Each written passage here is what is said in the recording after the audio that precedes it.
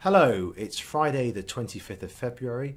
My name is Neil Shearing. I'm the Group Chief Economist at Capital Economics, and this is your week at Capital Economics. It's one where we have been looking in detail at the unfolding events in Ukraine and analysing all aspects of the economic and market consequences.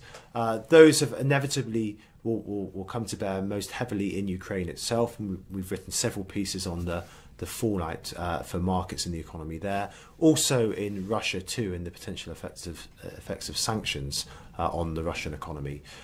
We've been thinking a lot about the impact on energy markets and commodity markets, and also what that means for inflation in the advanced economies. It could add as much as 2 percentage points to inflation in OECD countries, and of course that will intensify the challenge facing central banks.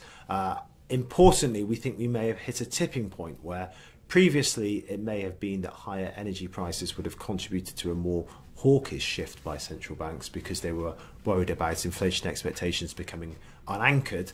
Now, given the rapid escalation in the conflict, we think actually they'll perhaps put, if anything, put a bit more weight on keeping policy loose and supportive.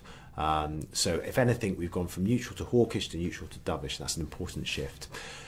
We've also been unpacking what all of this means for financial markets, for equities, for bonds, good for the dollar, good for some commodities like gold too. You can find all of our research on the unfolding crisis on our website in one dedicated page. You can find that on our homepage.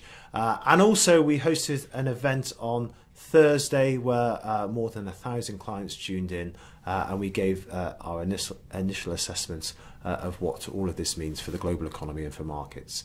We'll continue to write about this, of course, and keep you up to date over the coming days and weeks. But for now, thanks for watching, thanks for reading, and have a good weekend. Goodbye.